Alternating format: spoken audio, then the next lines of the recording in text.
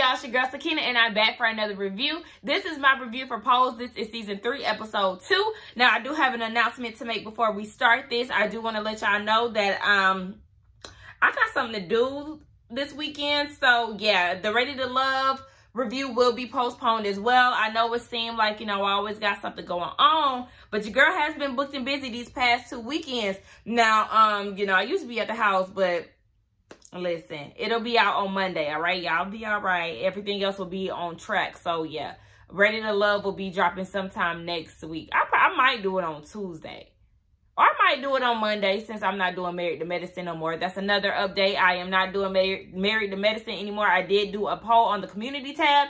And majority rules, okay? A lot of people said that they was good on the Medicine Wives. And so am I, because a lot of y'all not even watching it for real. So I'd rather just put my time and effort elsewhere into a show that's more enjoyable. I mean, y'all really ain't showing no love to my first review of Pose. And it's okay. I mean, y'all might just be slow coming in, but I mean, I really enjoyed this show, so I'd rather review this instead of Married to Medicine. Now, anyway, am I smiling? Let me stop playing. Anyway, let's get into this review. So we see that Blanca is at the job with Judy, and shout out to one of my subscribers who let me know that her name is Judy, okay, because I was calling her Nurse Sandra yesterday, but no, her name is Judy in the show. Her real name is Sandra, but in the show, her name is Judy. So anyway, we see Judy and Blanca, and Judy is like, look, if I wanted to have a silent lunch, then I would eat alone. Like, what's going on? Why aren't you talking? And Blanca is stressed out because of Pray Tell. We know he drinking and all of that, and it's just too much for her to handle. And Judy was like, well, y'all definitely need to do something about that, because he ain't talking to her either since she checked him down at the funeral home for being high. So Judy suggested that they do an intervention. Okay, well, that's the name of the episode too. And there's a few people who done did a 1 or 2 or maybe even 3 interventions throughout this episode. Now we see that this is like, a family meeting type of situation. So we see Lulu and Angel walking up to the building, feeling like hell, looking a hot ass mess. And I'm just like, oh my gosh, here we go. They back on that shit. Now, we see that everybody, there's Ricky, Poppy, Electra, I feel like there was somebody else that I'm not mentioning, but everybody, the whole gang is there in support of Pray Tell in this intervention. They also have a mentor or a mediator, if you will. Her name is Lisa, and she's there to help them out. So she's letting them know, yes, throughout this process, write a letter and let him know how his drinking affects everybody. And Lulu is on the sidelines doing all kind of complaining, talking shit. And I was with Blanca, baby. If you don't like how this thing is going, or you can't get down with this shit, you can see the exit. You know where to go, ma'am. She shut the hell up, and I said, I know that's right. Listen, if you want to go, you know where to start walking to, okay? They got into it because they started doing a role-playing thing where Blanca started to read her letter, and Lisa was, reacting how Pray Tell may act. And Poppy just all out of it, gonna try to check Lisa about talking to Blanca like that. And Lulu started trying to clown him. So then he told her to shut up and call her a fiend. I think he called her a fiend. He called her something along those lines. And so that sparked up an argument, and Lulu said something, Blanca said something about losing Damon. And I'm like, losing Damon? I don't understand why the story jumped so fast. I don't know if they just like fast forwarded, but last week, Damon was with us and he was doing the ball and all of that. And all of a sudden, he's back on rock. I didn't know he was ever on rock, but now he relapsed, and then he moved out of state to go be with his family. Is it me, or was I was just like, where did this come from? Since when? Because, yeah, I don't remember none of this happening last season, and it just seems so random to me. So they're talking about how much it's going to cost to do this whole rehab situation. It's going to be $2,500. They ain't got no money like that. So they trying to figure out how they're going to come up with that. So Electra came up with the idea of going down to the bar, especially since they're doing the cash prizes now. They have $500 per category. So go ahead, stretch our stuff down at the bar, and let's get this money for Pray Tell. So everybody is on board, and we see that Elektra is gathering the boys and the girls, okay? She is on her dance mom shit, okay? Listen, 1, 2, 3, get it right, Ricky, okay? No, Angel, you getting those fashions together. We cannot have you looking raggedy. So she's getting everybody together in preparation for this ball. We see that Lulu and Angel are at the house, and they sitting there strung out, looking a mess, asking if people can notice that they back on that shit again. And it's just like, girl, I mean, just looking at y'all, anybody can tell that y'all hitting a rock, so I don't understand. But Poppy is not here for it. He ends up coming home, and, you know, Angel is trying to look normal. And he like, bro, I already know you on that shit. Like, if you gonna keep doing all of this, he had a little intervention with her. If you keep doing all of this, baby, we're not walking down that aisle. So then Angel gets paranoid, and she's feeling like he's going to leave her. And he like, nah, bro, we in this till death do us part, whether we're married or not. But you just know, you got to put that shit down if you're going to be with me. I said, I know that's right, Poppy. We see Lulu down at the ballroom practicing. She's supposed to be a part of the lip syncing category. And baby, she is giving phony Braxton, okay? Her wig, her outfit, it was just enough for me, okay? And Elektra was not feeling it as well. And it was just, I was like, So she's doing a swap, okay? Pray Tell is going to be doing the lip syncing, and Lulu is going to be in the background, because Elektra had her own little intervention with Lulu and was like, baby, mother knows best, okay? You cannot get out there in the ballroom. I see what you're doing. You need to get off of that rock, because it's a no for me, and we're not tolerating that. And I said, I know that's right. Now we see that Blanca is meeting, she's meeting the parents. So she's meeting Christopher's mom and dad. And baby, she's worried, but she's talking, or she's getting ready to meet the parents. And she's talking to Angel about it, and she's worried. You know, she don't want to be clocked by his parents. And Angel was just like, bruh, don't even worry about all of that. You know, Chris loves you, and that's enough for me, okay? Now, Bianca is, who is that? Blanca is asking what's up with Lulu and how she's thinning out, and she's peeping the same thing with Angel. So Angel is trying to deflect and saying that, oh, you know, she got a gig. Poppy got her a gig, so she's trying to drop some weight. But Blanca was like, okay, well, y'all never said nothing about that. So she tried to hurry up and scurry out of there before shit got a little too real and Blanca caught on. But we already know Blanca be peeping shit anyway, so she know y'all on that rock, girl.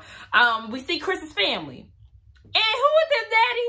Oh, this Perry, bitch. Y'all know Duda from The Chi. That's Christopher's daddy. I said, come on, Joss. He got gigs, okay? And then the mama, she kind of looked like Lynn Whitfield if you look real quick. You know, she's giving me Eve's Bayou tease, you know, if you just look real quick. I said, okay, I don't know her name, but are you Lynn's sister, ma'am?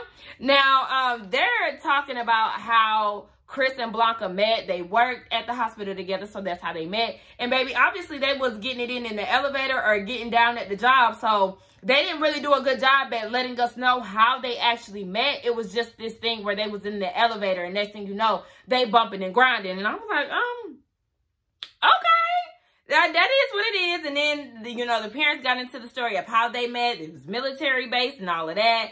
And they wanted to get to know each other first before diving into having children while they were married. So then, of course, that prompts the mama to ask Blanca, you know, she wants kids. And Christopher's like, well, she already got kids. She got 4 kids. And, you know, she's a house mom. So it's basically like, you know, play auntie type of thing. So the mama was like, okay, but you playing house with your friends? Like, what's that all about? I noticed that Christopher is guiding this whole conversation. I said, okay, that's because you don't want your mama to start getting down to the nitty gritty. And I was just like, yeah, I don't like how this is going. She making snide remarks and all of this shit. And I was like, okay, this is when I started questioning, okay, does the mom know about Blanca? Because the way that she was asking certain questions, it was like she had questions for herself. But, you know, Blanca had to get her together when she started telling her about her career path and how she used to have a nail salon and all of that. She said, baby, come to me and I can get them cuticles looking brand new, okay? You dry-fingered bitch. Now, anyway, we see down at the bar, Blanca is backstage with Angel and Elektra, and she's feeling some type of way about meeting the parents, and she feels basically like she's not good enough for Christopher because, you know, he has all these good things going for himself, and she's from the projects, and she, you know, isn't a doctor and all of this. So she's really down and out about this, and Elektra and Angel had to remind her who the hell she is, and she's that bitch. Like, girl, know your worth. Please, let's not do that, because not our Blanca. She do not talk like that. We see that Pray Tell is at his friend Tyrone's house, and remember, Tyrone is a part of the council, and he is trying to get him to get up out of bed and come down to the ball. As we all know, by watching this scene at least, Tyrone has the virus. We didn't know that up until now, but yeah, he has the virus. So Pray Tell is trying to get him out of bed and try to lift his spirits up a little bit. So he manages to get him out the bed, and he's getting ready. And as he's getting ready, he noticed that he has a lot of pills on his dresser. So he's asking, like, why aren't you taking your medication?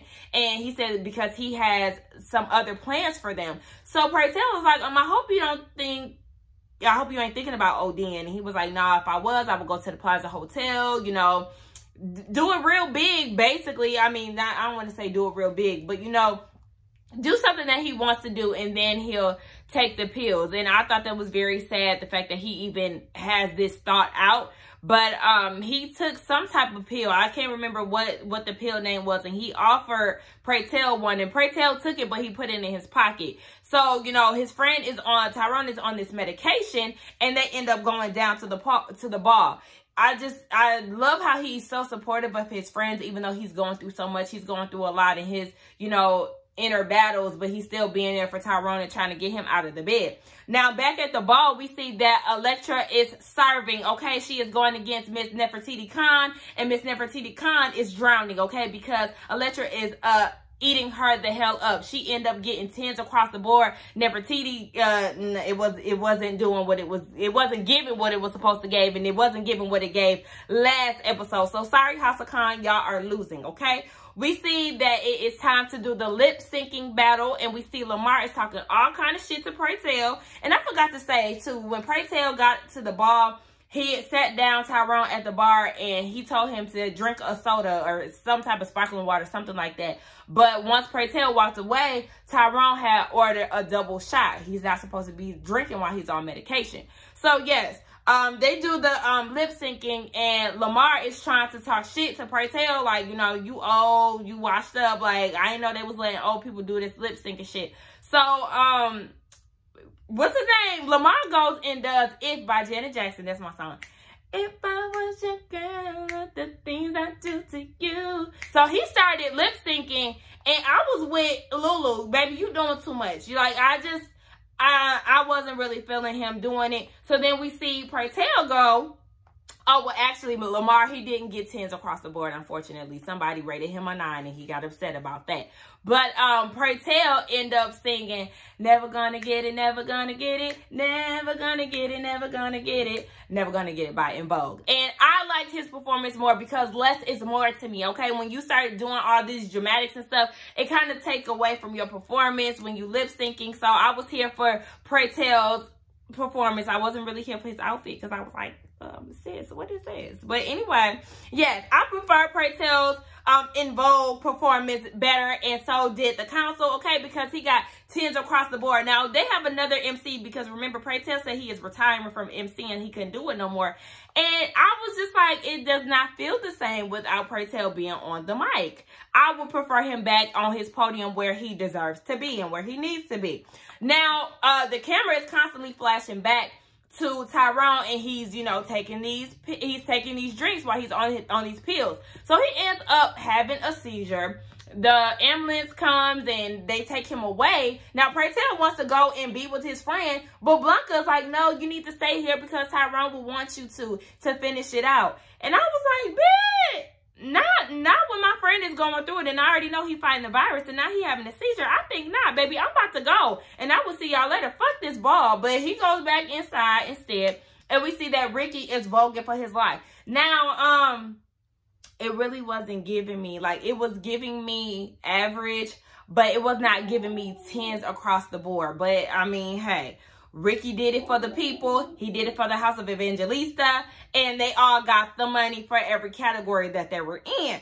So, what happened? Yeah, we see that Pray Tell is out of it. He is at the bar and he is taking shots. He's stressed. And here come Lamar talking shit, talking about, oh, well, yeah, I mean, I know it has to be stressful seeing your friend like that and also seeing your future. Basically saying that Pray Tell was going to be in the same position that Lamar is in. And that was just so disrespectful to me. It's just like, you know, Lamar, we had already known him from the previous seasons to be real uppity and real, you know, bougie, sedity, rude as fuck, self-absorbed. But now it's just like, you turned into a real villain, and I couldn't stand looking at him in that scene. And I really wanted Pray Tell to beat his ass more than he did, but I mean, a punch will suffice, but I really wanted him to stump that hoe down to the ground. Now we see at Blanca's house, the whole family is there and they're eating, and Pray Tell is ready to drink again. But Ricky is like, he took the bottle from him, and this is when shit started getting real. Alexia told him, baby, you're going to rehab, okay? We've gotten the money saved up for you. We're booked up and you're going to rehab whether you like it or not next week. So Pray Tell seemed to be on board. He was like, okay, you know, I could use a little vacation. That's fine with me. But then it becomes the intervention time where they started to pull out letters because Poppy mentioned Lisa. So Pray Tell was like, who is Lisa? So he started to let her know, or let Pray Tell know, like, yeah, we have spoken to somebody and we just trying to help you. So they bust out the letters. And as they're reading the letters, he gets on the defense, and that's exactly what I thought he was going to do. So, yeah, because I was like, he agreed to this a little too easy. But once they started reading them letters, he was like, oh, hell no, I know y'all not sitting here judging me. He got to reading Ricky, and then he really started to read Blanca and talking about her relationship with Chris and her lack of confidence and all of this shit. Then talking about Poppy and how he ain't got no job and he need to stop riding off an Angel coattail. I said, wait, have you been down to the office in which Poppy works? Because, baby, that's not giving me no average job, baby. He do not work at Pizza Hut. He does not work down at your local Starbucks nor McDonald's. So, Pray Tell, I'm gonna need you to go ahead and do a walkthrough of Poppy's job because, baby, he is not an average worker, if you want to call it that. I mean, he ain't working fast food. We'll say that because I don't want to offend nobody. He ain't working minimum wage. That's not what it's given, at least. So yeah, he started reading everybody, and I was just like, yikes, you did not have to go in. And even he started talking about Electra, and then he stormed out, and then he started reading Blanca some more in the hallway. I said, oh no, sir, you will not disrespect me. Yeah, baby, you gonna have to go on. Go ahead. Blanca was crying and shit. I said, I didn't like that. I didn't like how he was talking to her at all. But side note, Blanca was looking real cute. I said, baby, you making me want a long jean skirt. Take it back to the 90s one time. That was real cute with the off the shoulder. That's inspo. Okay, Blanca. Now, we see that Pray Tell is at the house, and what is he doing, class? Say it with me. Drinking, okay? He offered Ricky a drink, and Ricky was like, no, and we can see him, he packing his bag. So Pray Tell's like, where you going? I'm thinking he getting ready to go on the Janet Jackson tour, but no, he's actually getting ready to leave Pray Tell. He was like, I can't do it. Can't be like my mama sitting here settling and all of this. So Pray Tell has a breakdown, and he started reading Ricky again, saying that don't nobody want you. You ain't smart. You ain't this. And most importantly, you have the virus. That's the reason why you here with me, because don't nobody else want you. So he started, like, you know, going in, and he started crying, begging Ricky to stay. And Ricky was like, no, I can't. And I was so happy that Ricky really stood his ground, like, nah, I can't stay here, baby. You need to get your shit together. And that's exactly what it is. You need to focus on you. And I don't blame him. Shit, don't nobody want to be around a drunk, especially when you're verbally abusive. The things that he's saying to his friends and to Ricky, that's bruising as hell. Like, I don't like that. And I said, oh, they was doing a lot of acting there. I said, okay, you know, Pray Tell had the Viola Davis snot. Okay. We see Poppy and Angel, and he had made her nice dinner. They popping champagne, and she was like, what is all of this for? It's because Calvin Klein wants her to be a part of their fragrance campaign, and she was a little reluctant. She was like, I wasn't expecting to get back to work that quick because I have some other things that I'm trying to do. Come to find out, she reached out to Lisa because she's trying to get her sobriety together. So she's trying to get off that crack rock, honey. And she said that she didn't want to tell Poppy what was going on because he didn't want her to be, or I think she said she was embarrassed and she didn't want him to be ashamed of her or something like that. So yeah, Angel was getting her stuff together, and I love to see it because, baby, we can't have you strung out. You got to get your life together if you want to marry that man. I said, well, baby, Poppy is just so fine and just... Shout out to Janet Mock. Anyway, we see Blanca, and she is at the house with Chris. She's lashing out on him. She's taking her frustrations out on him, and she's mad because he did not defend her when they went to go meet his parents. So he was like, okay, well, let me do a do-over. I'm going to get it right today because my parents invited us out for dinner. So she was like, no, I'll pass. And he was like, no, it's just a redo. Like, for real, let's do this. So Otis Perry was not in attendance. He was running late, but the mama was there. So the mama is doing the most, asking Blanca if she is bilingual. She was like, yeah, I can have a conversation in Spanish, but my mama really wanted us to speak English. And she was like, oh, okay, well, I mean, she didn't see the benefit of, like, you learning French or anything like that. And I'm with Blanca, you uppity bitch. When you out here scratching and surviving, you ain't got time to be trying to learn no damn languages, okay? Fuck Spanish, fuck English, hell, fuck French, fuck all of that shit. I'ma speak what I know because I ain't got time to be trying to do the damn most. I was just like, she was doing too much. And I felt like, Christopher, you needed to do a little more because you know your mama is extra as hell. This is where you need to stop her dead in her tracks because you seen that she was on a roll. So Blanca was in her feelings and she was like, why are you trying to come for me? Is it because I may not be as educated as your son? I'm not good enough for him. I'm from the projects. I'm a transgendered woman. I said, oh, okay. She put it out there, and the mama was like, I knew it. I knew it was something about you, and saying how Otis Perry treats patients like her. And Blanca was like, I'm not one of your husband's patients, bitch. Like, you got the wrong one. And she looking at Chris like, you better defend me. Like, what's going on here? Because the mama started asking, like, how you gonna have kids with Blanca? And you already know you want kids, Christopher. And Christopher is mute. He ain't saying nothing. But once Blanca got up and acted like she was gonna walk away, he was like, mama, I love her. This lady in my life. And if you can't get down with that, then you cannot be in my life either. Make sure you relay the message to Dad. If he needs any clarifications, he could give me a call. I said, okay, Chris, go ahead. Because it was looking real shaky for you at first, McDreamy. It looked like you wasn't going to step up for your woman and we was going to have to fight. But we see that Pray Tell and Tyrone. We see that Pray Tell is trying to talk to the counselor. They're down at the funeral home again. And the council is there for him, you know, that's his friend. So they're in support of him. And everybody is asking what's going on with Tyrone. But they haven't seen him since he got released from the hospital. So, you know, the first thing Pray Tell do is go down to the Plaza Hotel. And true indeed, Tyrone is there laid out in the bed, on the bed. And my initial thought was call the police because I thought that he had already took the pills. But he didn't. He said he wanted to, but he's scared. He wanted to fight for his life. So they end up crying, and, you know, he said that he wants to live, and Pray Tell said the same thing. So Tyrone said that he was going to stop taking the pills as long as Pray Tell stops taking or hitting the bottle. And they made a vow to each other. They was going to live their lives. Next thing you know, we see Pray Tell in the hospital with Blanca, and he was saying that he's tired. He's tired of wearing a mask, and he's tired of being something that he's not. So next thing you know, we see that Blanca is driving him to rehab, and I was very happy for Pray Tell. Like, yes, get your life together, honey, because don't let this disease overshadow your life and any goals that you want to accomplish. So yeah, that was the end of the episode. It was, you know, I breezed right past it pretty much because it was a little sad. You know, everybody was having their little interventions and all of that.